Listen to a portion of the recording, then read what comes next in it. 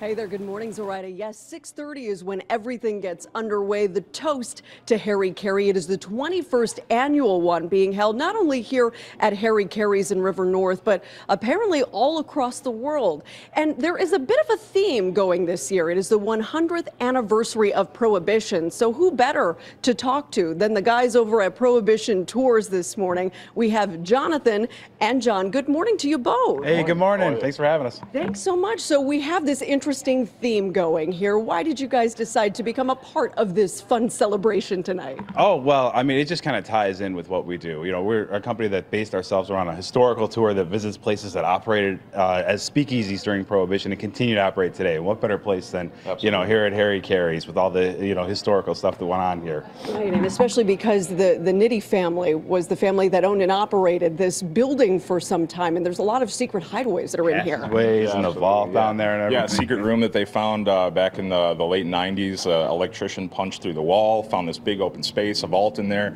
with Frank's personal address book with not only addresses of other famous gangsters, but also politicians as well. Yeah. So that's got that tie-in as well. Yeah. Only in Chicago. Yeah, absolutely. Yeah. But really not often, you know. So. Even if you're dead. Absolutely. Especially if you're dead. Yeah, for sure. Yeah. So what does this mean to you guys? I mean, it's the day before the start of baseball season, both North Side and South Side. There's a lot of excitement for this.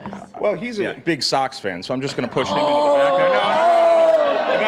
That is true. No, we come from both sides. He's a Sox fan, I'm a Cubs fan, so this is meaningful to all of us. You know, I've got a menu here autographed by Harry from back in the early 90s that my mom got for me. So, you know, we go back to through a lot of the history with both the Cubs and Sox as far as Harry goes. So Harry means a lot to everyone here in the city of Chicago. He's such an icon. So we bring, you know, thousands of people through here on these tours, and every one of them knows who Harry Caray is, and they all want to take pictures with the statue as they come in and everything. So he's a Chicago icon. Jonathan and John from the Prohibition Tours, thank you guys so much for joining us. And thanks to these folks behind us here. They got up so early for us. We greatly appreciate them. Zoraida and Alex, I'll send it back to you. That is so awesome. North Side, South Side, everybody's a Harry Caray fan. Thank you so much, Lisa. Good morning, Alex and Zoraida. Can you believe it's the 21st annual toast to Harry Caray, and that is tonight at 6:30. So, of course, you have to get the party started early because not only are they incorporating the toast to Harry Caray, it's also the 100th anniversary of Prohibition. And to talk about all of this, we're joined by a White Sox legend, left fielder Ron Kittle. Good morning to you, Ron. Good morning. I thought I was the only one up at this hour. No, apparently we all are.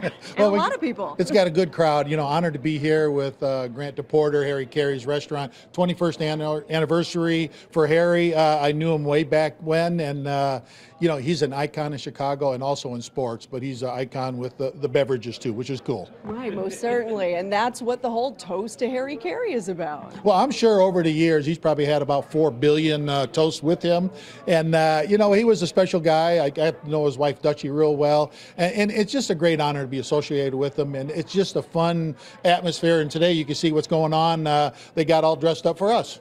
Right, and people aren't only doing this just here in Chicago. This is happening all around the world. Well, I hate to see what those outfits are looking like, but you know, Harry Caray's restaurant, all of them, they do a superb job. Great food, great venue, and Grant DePorter does his homework when he's looking into things like this. Like he found a vault. You know, he might even have built that the day before. You know, that's Grant for you. But I know something's behind there, and he probably put it there. But we'll find out one day. Right, I have to find out and what's behind it. Well, I don't know. I hope I'm here. Maybe he'll have me cut it up with a saw or something, and we'll figure it out. Definitely. Well, I mean, it's nice to see. We see all of the Harry Caray faces that are around here. What do you miss most about him? You know, he was a different kind of breed. I said earlier when I first met him, I just got called to the big leagues. I was at Miller's Pub eating, and he's sitting there. He goes, "Hey, young rookie Kittle." He goes, "I'm treating you to lunch." And the owner of it walked up and goes, "Harry, you haven't paid for anything your whole life. I'm treating a young man." So that was my first meal. But I've been interviewed him over the years, and if he liked you, he liked you. If he didn't, he can bury you in a heartbeat because he had that persona, but he loved baseball and he loved his fans. Ron, thank you so much for joining us this morning. And as we're sending it back to the studio, we have to, Zoraida, look at that. Yeah. You know this. Oh, yeah. You know that. Look at that. It would probably fit Looks on your great. toe. Your toe. We'll send it back to you guys. Ron is in rare form this morning. Holy for us. Thank you.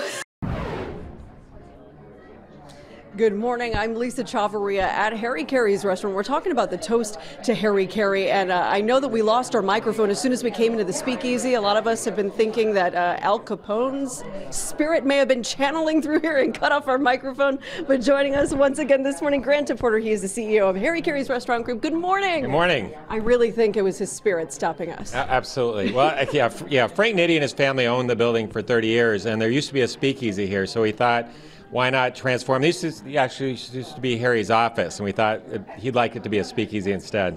That's amazing. So it's incredible. So not only are we celebrating a toast to Harry Caray, it's also the 100th anniversary of Prohibition. Right. It's 100th anniversary of Prohibition. Harry had to limit his drinking to days that started with a T during Prohibition. Tuesdays, Thursdays, today and tomorrow. He drank a lot, so we don't think Prohibition stopped Harry. Right, that's right. Grant Porter, thank you so much for joining us this morning. We appreciate it. The toast to Harry Caray, 6:30 tonight. And if you can't be here, just send a cheers out this way. We'll send it back to you, Zoraida, in an hour. Toast at home. Thank you so much. Now